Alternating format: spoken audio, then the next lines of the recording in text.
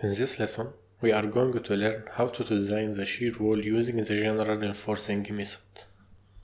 This method allows us to add hidden columns in the shear walls, and Etabs takes their effect in design besides the uniform distributed ribbers. The hidden column length should be between 2t and L divided by 5, where t is the shear wall width and L is the shear wall length. Also, the reinforcement ratio should be between 1% and 2.5%.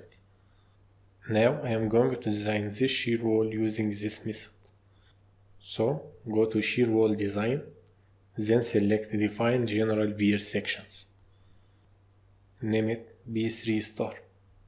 Select the material C30, and here we have two options. The first option allows us to draw from scratch a new wall section using the section design, but I will talk about section designer later in detail. So I am going to choose the second option, which allows us to take a copy of an existing shear wall so that I could modify it. And here is the story that contains the shear wall. I am going to select the story 1. And here is the pier label. And as you can see, our shear wall has a pier label P3. So I am going to select the P3 label. Next, click on the section designer to modify it. As a result, Etabs has opened the section designer, and here is our wall with dimension 3500 by 350. But as you can see, the section designer has drawn the shear wall in the X direction. But in our model, the shear wall is in the Y direction. But that is not important because we are working on local axis 2 and local axis 3. So it is important that the shear wall is in axis 2 direction. And that is what has happened here, so it's okay for now. Next, I am going to delete the existing ribber, which is uniformly distributed, to add a new ribber.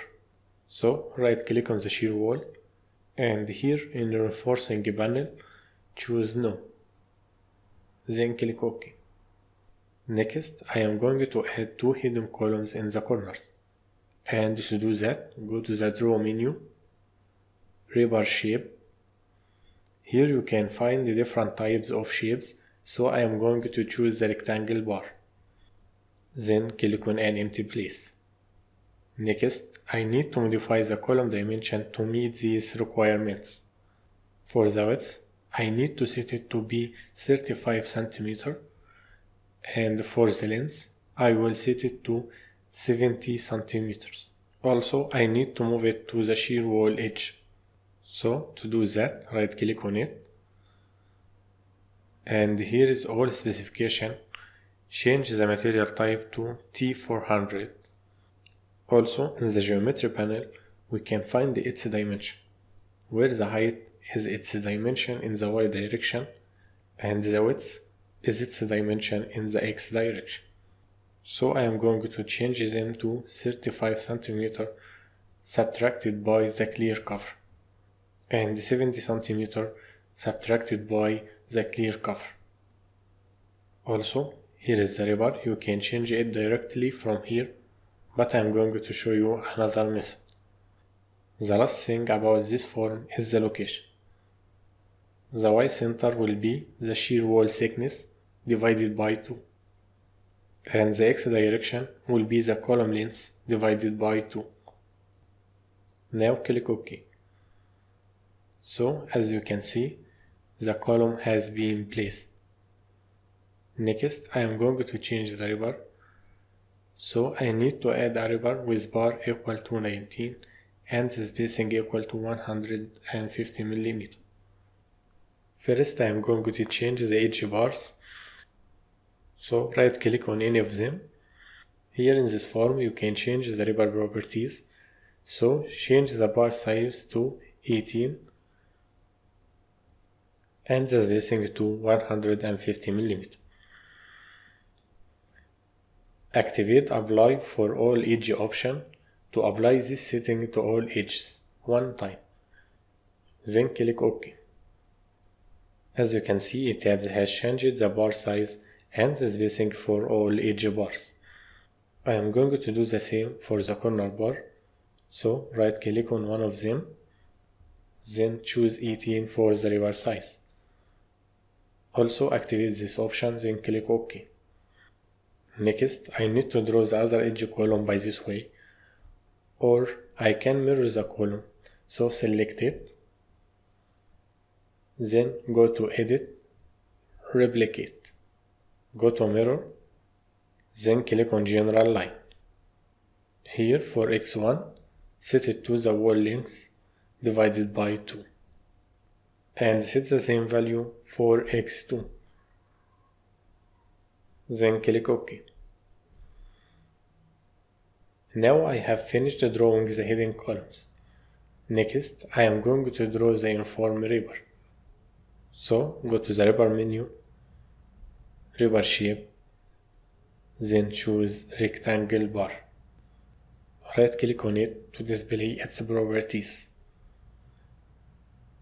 Then change the material type to T400, change its height to 350, subtracted by 50, and for the width, set it to the wall length subtracted by 2 times of the column length, subtracted by 2 times of the rebar spacing, plus 100. Also, for the location in the x direction, set it to the wall height divided by 2, and in the y direction, set it to the wall width divided by 2. Then click OK. As you can see, the bars are well placed. Next, I need to change the bar size, so right click on the edge bar, then change the bar size to 14 and the spacing to 150. Also, activate this option, then click OK. Also, right click on the corner bars and change their size also.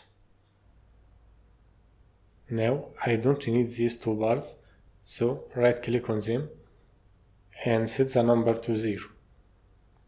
Then click OK. Now I have finished, so I am going to assign this section to the shear wall. First, go to the elevation view, select the section 7 to display the shear wall section. Next, I am going to assign this section to shear wall located in the story from the story 1 to the story 7. So select them, then go to shear wall design, assign pier section, and this time select the general reinforcing. Here you can see the shear wall section that we have just defined, so select it at the bottom and also at the top. Here select reinforcement to be checked, then click OK. Now click on the shear wall design. Now I need to display the interaction surface values, so go to the shear wall design, then click on display design info. In design output, choose pier DC ratio, then click OK. As you can see, the ratio is less than 1 in all stories. Also, you can right click on any of them to display the design detailed sheet, like what we did before in the previous lesson. Now it is the end of our lesson, and thank you for watching.